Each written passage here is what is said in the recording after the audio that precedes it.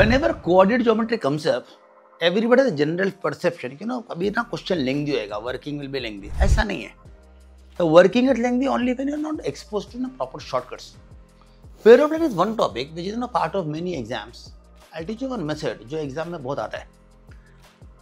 They will tell you for a combined equation of pair of lengths origin, the difference of the slope is something. They will tell you difference of slope is 2, 3, 4 something.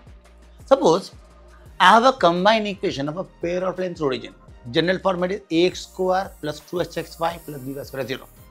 And the difference of the slope, suppose m1 minus m2 is k. ये अपने को दिया रहेगा. Then the condition is k square b square equal to 4 into h square minus ab. क्या condition? अगर difference of the slope m1 minus m2 is k, then k square b square nothing but 4 into your h square minus ab. Okay. जहाँ पे b is given, h is given, a is given. I have every condition given. Just use answer आपको 1 minute में मिलने वाला है. These are the methods which makes you more efficient in the exam. You should know this. What I'm doing is, I'll make this available as a PDF in the description box with some questions for you to solve. ताकि आपको properly use करने को मिल जाए. Okay. If you like the video, do subscribe, do like. If you want more such videos, do comment and let us know which videos you want and which chapters you want. We'll try to make it for you. Okay. Thanks everyone for watching. Bye bye. Take care. See you soon. Bye bye.